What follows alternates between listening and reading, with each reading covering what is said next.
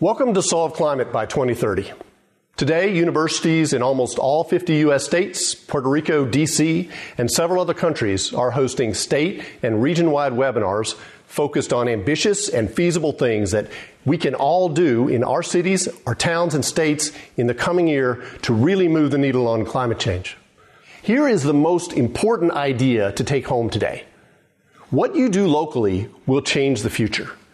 Fact, the U.S. state of Georgia is a top 10 solar state. The neighboring Sunshine State of Florida has very little solar power due to outdated laws and regulations. When we launched Solve Climate a year ago, we could never have imagined that today entire countries and much of the world's economy would be shut down, with hundreds of thousands of people ill, thousands having passed away, and our health systems overwhelmed. I take that back.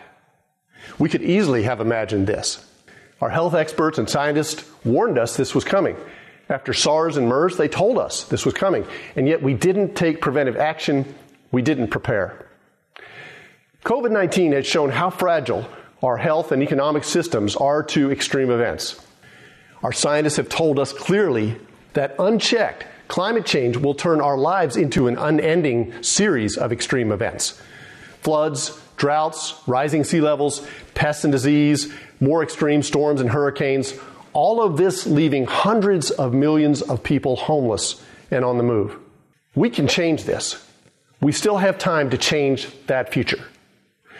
Last year, the world's top climate scientists told us that we have until 2030, 10 years now, to cut global warming pollution aggressively in order to stabilize the climate at the low end. That warning was the genesis for this national and international discussion today on how to solve climate by 2030. Solving climate in 10 years, that sounds challenging. And yet fixing the energy half of climate change by 2030 is looking more, not less likely than it was 4 years ago. The cost of solar and wind power, batteries, and electric vehicles have plummeted. In many cases, they are less expensive now than the fossil fuel power that causes global warming, and they are getting cheaper every day.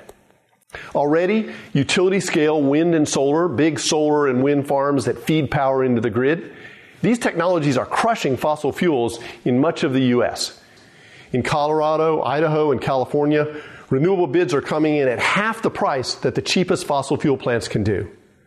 And this is where rooftop solar and battery systems are headed in the near future. On the vehicles front, all the major manufacturers see this coming. Mercedes-Benz announced last fall that they have designed their last gasoline-powered car. Going forward, every new model of theirs will be electric.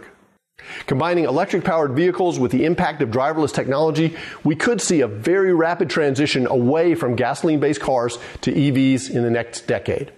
All this progress was the result of a major technology push by national governments. Starting in America in the 70s and then ramping up with the Danes, the British, the Japanese and Koreans, the Germans, and most recently the Chinese and Indians, government policies have brought these industries to scale.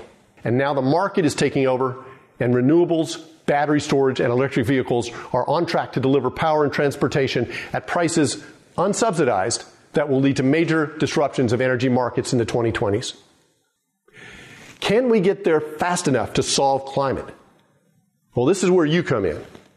With plummeting prices for renewables and electric-powered transports, the pace of the clean energy revolution will no longer be determined by Washington, D.C. and other national governments. Instead, the core action is going to be in your city, at your electric utility, and in your state capital. The key to solving climate by 2030 will be clearing the path at the local level to rapid deployment of solar, wind, battery storage, and electric vehicles. We need to get rid of outmoded laws and regulations that are holding back the transition. Florida needs to take the lesson from Georgia. It's imperative that we have justice in this transition. We have to make sure that the millions of green jobs that are created are jobs for all, and that everyone has access to clean, affordable power and mobility.